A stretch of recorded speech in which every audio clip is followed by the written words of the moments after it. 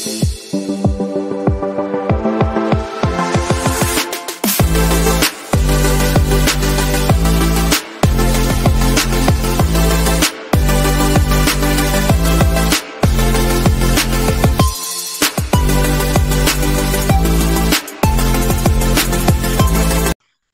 Masandawana. It's the Yellow Corner, and we're back with yet another installment. And this time, we bring you our away trip as we travel to Stellenbosch to take on Stellis in game week 22 of the DSTV Premier League on Sunday afternoon. Rabs, how's it?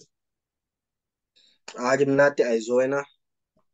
Sharp, but I'm very, very tired. And I'm tired. I've been up since 3 a.m.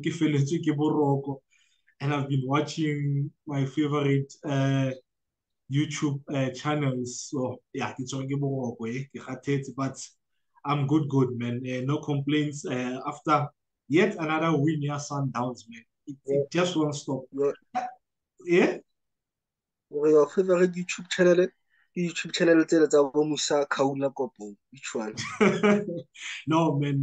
The kickoff, the club, the overlap, like Anfield rep, YouTube channel start what's a ball. I don't watch nonsense, man. Rams, when last did we win? When last did we lose a football match? The last time we lost, I think it was against Orlando Pirates. Yeah, Kopolokwa. That was the last time we lost. Yo, people have got into relationships, got dumped, reconciled, getting married now since the last time we lost. Yeah. Before we start, guys, please subscribe. Please help us to get to 1,000 subscribers by Easter. We are on 600 and something right now, so it's possible to get to 1,000. So please do help us with that, and don't forget to click on that notification bell so that you can get a notification when it drops, because this episode is gonna drop later than we normally drop, because we played a game a day before. So yeah, so let's get into it, man. Like I said, we're doing a preview of our match against Stellis on Sunday. Have you been surprised by how indifferent their season has been so far? Yeah, and I think we didn't have a great start. And I remember at some point when we were talking, we said we wouldn't be shocked if Stellenbosch they fire their head coach, but they stick with him and things are starting to turn around. And I think that in the second round of the league, I think they did very well. Even though I think that they still have to push more harder because I believe they have a good side. Yeah, no, at some point it didn't look really good for Steve Barker. I mean, there was a point whereby they went 9 games without a win, and in the PSL, when that happens, the club fires you. But yeah, the club showed trust in him, and here they are right now. They seem to have regained their form. What do you think has led to this? Because last season they did well; they finished 4th. What do you think has led to them struggling this season? Because now, I think the main issue is that, as good as it is to introduce our young players, I feel like there needs to be a balance. At some point it looked like Stellis from their DDC club. So I think that has played a role. I'm not saying clubs should not give youngsters a chance. I'm saying there needs to be a balance, and at some point I think there wasn't that balance, hence they find themselves where they are today. Yeah, no, I think what I've witnessed is that after they released the likes of Quinica, who was very key for them in defense, and Dupree, who was scoring goals for them up front, after they released them, they started to struggle because of they couldn't find the replacement. I think they replaced those senior and good players with boys from the MDC, but I think now they are aware of that problem. Hence, they brought back Reyners into the team. True, man. We'll touch on Rangers a bit later. Ne? They've won 3 of their last 3 PSL matches, and if you add the Nedbank Cup match against Swallows, that makes it 4. Has this game come at the right time for them, considering their recent form? Yeah, I think it is came out at the right time because of they are in a position where I believe they are more confident, and I think they want to test themselves against a good side such as Mamelodi Sundowns. I believe it was going to be. I believe that this fixture would have came at the wrong time if they were still struggling, if they were not winning, if they haven't won those 4 games in a row. So I believe this game came at the right time for them because of how they are playing currently and the amount of points they've managed to collect. I concur. I think this has come at a right time for them. And for me, this is a serious potential banana skin for Sundowns, man. I'm confident going into this game like any other game, because right now I fear absolutely no one, but there's a potential a slip up in this match because they are informed, the confidence is high, and they want to be that team that gives Roland his first end. So yeah, it will be a really difficult game for Sundowns. Perhaps there's a player that I really like in that team. I think a lot of people like, and I think there's a team in the south of Johannesburg that really likes him, and they are looking to lure him into their club in Junior Mendieta. Man, is Mendieta too good for Stellies? I mean, he when you look at his goals and assists, he's I think level with Shaluni. He's scored 5 goals in the Premier Soccer League and assisted 6. Is he too good for Stellies? I I don't think he is too good for Stellies because of if you compare Stellenbosch with the team that have shown interest on Yena Mendieta, I think that team lona nente Saul. So he's going to a team he's going to a team trophies are not guaranteed, and unless Stellenbosch don't even won a trophy, so I wouldn't say he's too good for Stellenbosch. I believe he will go. One of the reasons why he will go to a bigger team, more like Pirates or Chief, it is because of the exposure he will get in those teams, and also maybe the financial part. I think maybe it will make sense to him. But in terms of looking for trophies and other stuff, I don't think if Stellies matches contracted on a guy taller in Soweto, he'd rather stay at Stellies. Yeah, no, clearly the only place where trophies are guaranteed get Klokopo, eh? Because yeah, it's been a while, but one must we need to. But I understand what you're saying. The only thing that would be tempting for him it would be the exposure that comes with playing for one of the big clubs, as well as the salaries. As much as that club still is owned by a very wealthy man, I don't think. I probably think maybe they have a cap at the salary and they don't want to go over that. You know. In the recent transfer window, the January mid-season transfer window, they brought back a player that helped them gain promotion in Reynas. They also brought a very experienced player in the Dijon, but they lost a vital cog to their side, a very experienced player in the who was their captain. What are your thoughts of when it comes to that? Because I think from my side, I think they offensively the signings that they made make very good sense. because Reyners was not playing at Supersport, but we all know what he can deliver.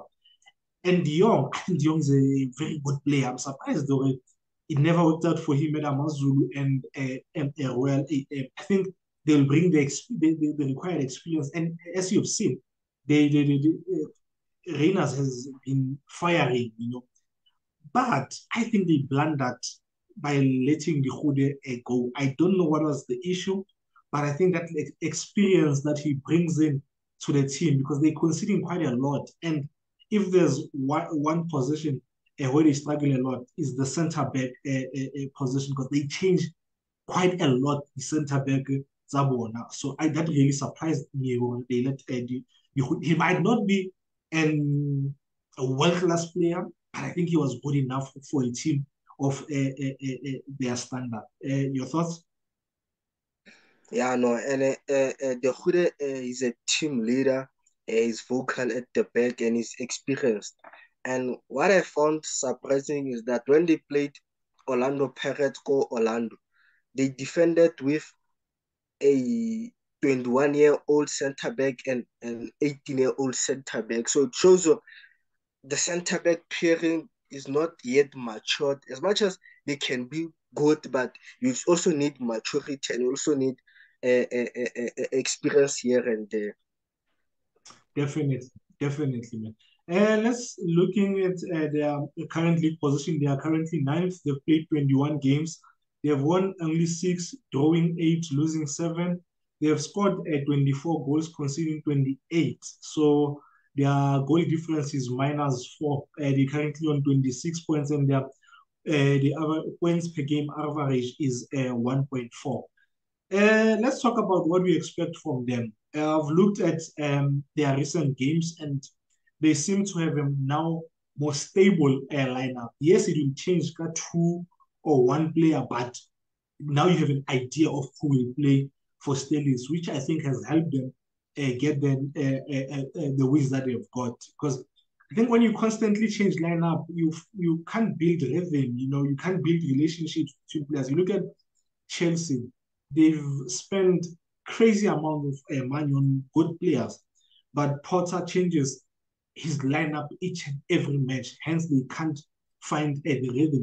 He has the players, but there's no rhythm in that team. Yeah? And Van Roy, I was surprised when I was looking at the stats. He doesn't have an assist this season. Surprised because of the way that guy bombs forward.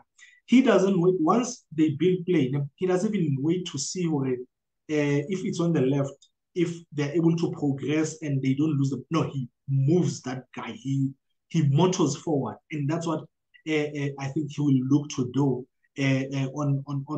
on Sunday. Mendieta is difficult to mark. I think Barker just tells Mendieta, move wherever you want to move, do whatever you want to do. So he'll be really, really crucial for them. He can come to the left and look to cut inside because he's right-footed, or he be behind the main striker.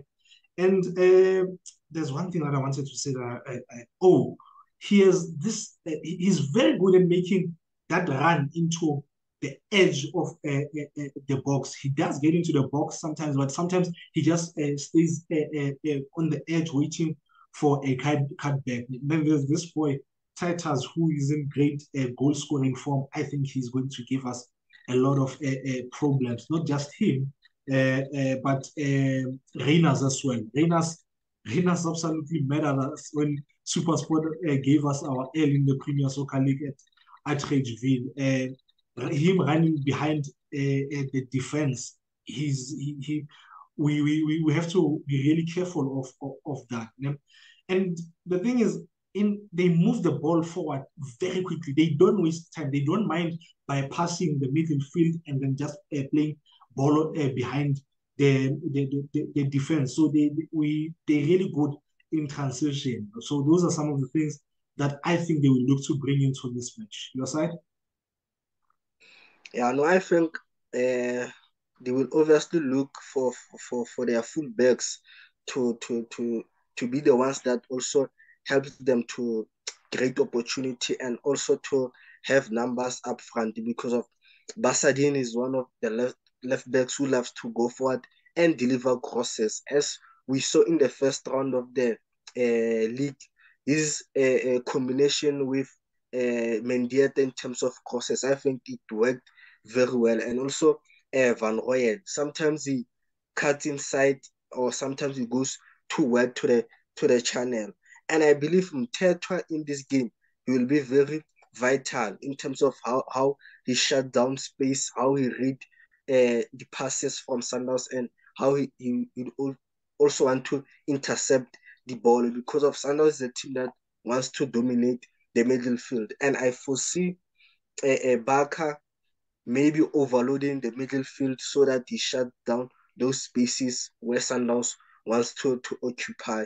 And he spoke about De Jong and Mendieta and Reynas. I think their partnership is starting to come very well, and I think they complement each other very well. You look at De Jong, he doesn't have the pace compared to the other two. So what he does, he drops a little bit closer to the middle fielder, and Mendieta and Reynas are the ones who are making runs behind the defense because of the pace and the skill that they have. And Dionyena, it makes sense to drop deep because it doesn't have pace, but he has the intelligence to see a pass and to combine with other front players. And what I've witnessed from Reynas is that with all those years, all the goals he has scored for Stellenbosch so far, it came from different situations and different positions. He can make a run behind the defense, he can take a shot outside the box, or he can stay inside the box and wait for the ball to come to him. So it shows you he is very dangerous, or he's a threat everywhere inside the pitch. All around a good forward, basically. Yeah. This is how I think they will line up. I think they will have Sage Stephens as their number one. Hopefully, he goes back to the form that or let that off he had a few weeks ago, where he was giving goals away. So hopefully, it will be that like that on Sunday. And their back four, I think it will be Van Rooyen and right back, and the two center backs will be Makanya and Sibia, Basedin at left back. I think they will have a double pivot there, Jabal Mtetwa, and then on the other side, it will be De Jong, Titus, and then Mendieta just behind Reynas. How and why can we hit them, Rapelang? I think because of the Stellenbosch pitch, it is a little bit small. So, as I said already, Steve Barker would want to overload the middle field. So, it will cause congestion in the middle field. So, for us, if they come with that approach where they overload the middle field, that means we have to make good movement, and also we need to make good passes. And most important, we need to take care of the ball. We need to know when to recycle the ball, when to shift the ball and shift the pressure, and also when to attack. And the team that struggles a lot with set pieces. So I think with the head of Grant Busalebo Enval, I believe we can try and cause something for them. I think because of how forward-thinking Van Rooyen is, he will definitely leave a lot of room on that side. And I think this is one game where maybe Modiba needs to take advantage of that space that Van Rooyen leaves. And with him leaving, he leaves the two center backs plus Basadin, or just the two center backs when Basadin has gone up later. So in transition, and we can help them because there's lack of experience. And with both fullbacks moving forward, it means Tetwa is most of the time has to cover for one of them. And Jabba hasn't hit the form that he showed last season. So Mtetwa will be left exposed in most of the time.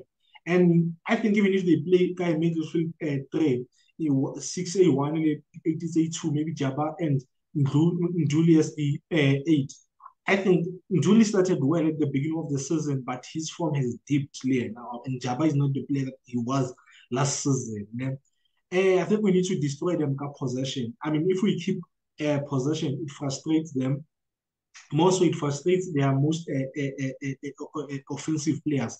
You look at Kima Mendieta, he's had 5 yellow cards this season since the season started. Tells you, and even when you watch them, he gets frustrated and throws hands around when things are not going his way.